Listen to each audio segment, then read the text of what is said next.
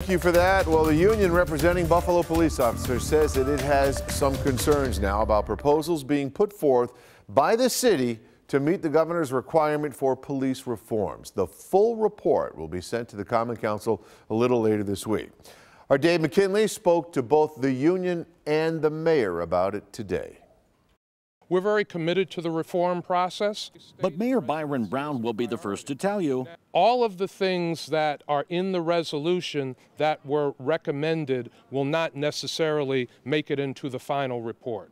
Recommendations like requiring all cops to live in the city they serve, or that their continued employment be subject to annual performance reviews, would have to be negotiated through the police union. And because rank and file officers were not afforded any input into reforming the department thus far.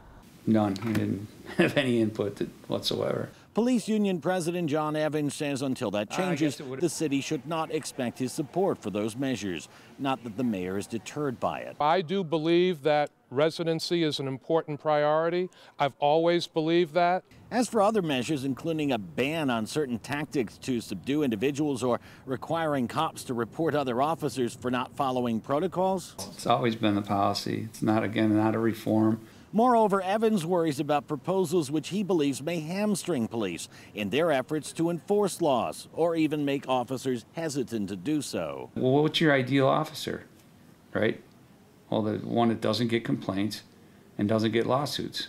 Well, you're going to have a very ineffective police force if you do that. It's just such a gotcha atmosphere right now for a police officer. Different from when he came on the force 20 years ago. And if someone were to ask him about becoming a cop today, would he recommend it?